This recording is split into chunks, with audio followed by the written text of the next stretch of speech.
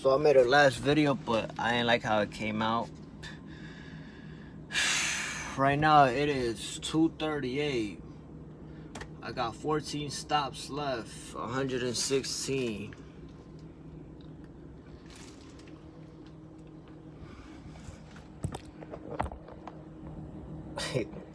For Puerto Rican, Emma said, yo, that's a fresh white tea. That shit, what? Yo, bro, like,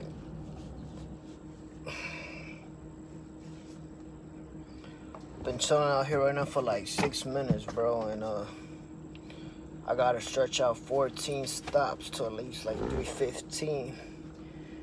Cause if not, my manager's gonna go make me rescue somebody, and right now, like, I don't even have like the potential.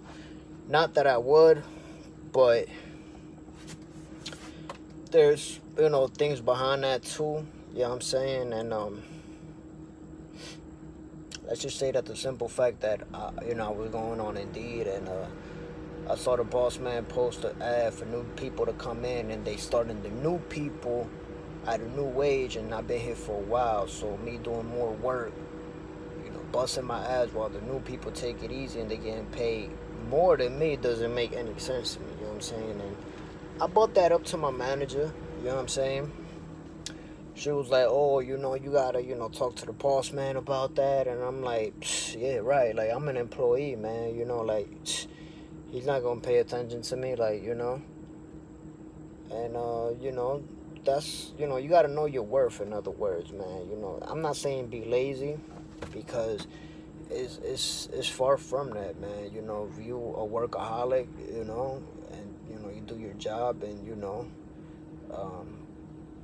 you should have every right, you know, to, you know, take a chill pill, and, you know, not saying be like the lazy people, far from that, because as you can see, I finished this brand new route and I only have 14 stops left, you know. So being lazy is like, you know, you know, halfway through a route, and, you know, no, I'm towards the end of my route, and, you know, I'm trying to stretch it out, you know, to at least reach, you know, 7 hours, because regardlessly they take a 30-minute breakout. So, you know, usually I'd be skipping that. So yeah, so it's a lot of things behind this company, man. You know, I started off as a helping hand, killing routes. They will give me 150. They'll be like, yo, take 25 packages, and it'll be like what, 163.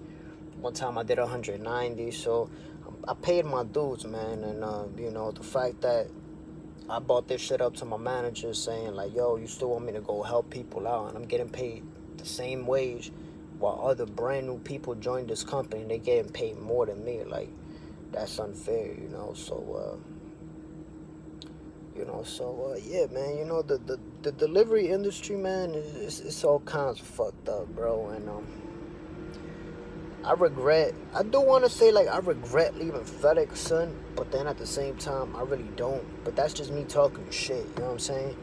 Because the contractor that I had, man, you know, he was a piece of shit, bro, like, flat out, you know. And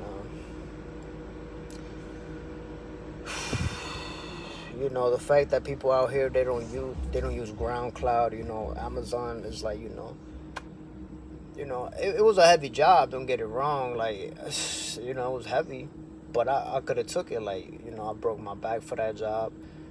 The wage too, you know, it was fishy contracted, bro. When I went inside, you know, like, bitch ass niggas thought that I couldn't operate a fucking, you know, a truck. And, you know, like, I never did. You know, I lied to get inside, but it's not like you driving like, you know, a fucking, you know.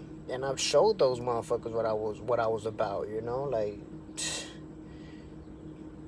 I gotta get a better job, bro, because this company, man, is just draining me. Even if it is for 4 days, bro, but in 4 days, you know, you do a lot, bro. And you know, it's just part of the game, bro. So yeah, man, so peace and love, man. And the fresh white tea is dirty as fuck, because, you know, we ain't lazy people around here, man, you know. So bendiciones, man.